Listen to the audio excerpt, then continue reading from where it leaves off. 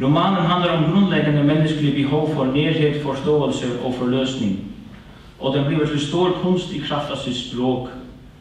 For selv om fortellingen om Arvin Jansen ligger i romanens handling, så kommer dens anliggende frem i selve språket. Pettersons fine, stillegående prosa, hvor ordene legger seg omkring den taushet som det aldri lykkes for romanens personer å få brutt. Det er meg en stor ære å presentere vinneren av Nordisk råds litteraturpris 2009, Petterson. Mora mi leste bøker bestandig. Bøker på norsk, dansk, svensk, tysk, engelsk. Hun leste Hemingway og Steinbeck. Hun leste Alan Seton og Siegfried Lenz. Hun leste Hans Helmut Kirst og Hans Scherfig. Hun leste Knut Hamsun. Hun leste Dubliners av James Joyce. Hun leste ingen kvinnelige forfattere som jeg kan huske nå. Jeg så aldri at hun sov. Når hun lå i senga var ikke hodet hennes i nærheten av puta, men hvilte heller mot den høyre håndflata mens hun leste. Og så kunne jeg spørre henne, hva er det du leser?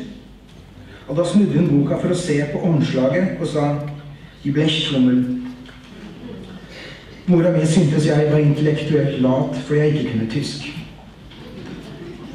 Hun rørte aldri noen av bøkene i reolen. Hun eide ikke en eneste bok. Hun gikk på det lokale biblioteket en gang i uka, hver onsdag. Og der viste hun meg hvordan bøkene var organisert. Skjønnlitteraturen, poesien, de forskjellige faggruppene. Og hvis du ga det en halv time av ditt liv, fikk du med deg de grunnleggende prinsippene, og så kunne de føre deg i hvilken som helst retning du hadde lyst til å gå, hvis du ville tenne et lys i deg selv og bli opplyst. Alt dette er lenge siden nå, men det sendte livet mitt i en uventet retning. En retning som vel var vanskelig for min familie å håndtere, men uansett takker jeg faren min for hans bokreol. Jeg takker mamma for hennes bibliotek. Hadde de to vært i live nå og sett meg skrive dette, hørt meg si dette, ville de falt om på gulvet av genanse. Det får så være, jeg takker dem likevel og helt offentlig.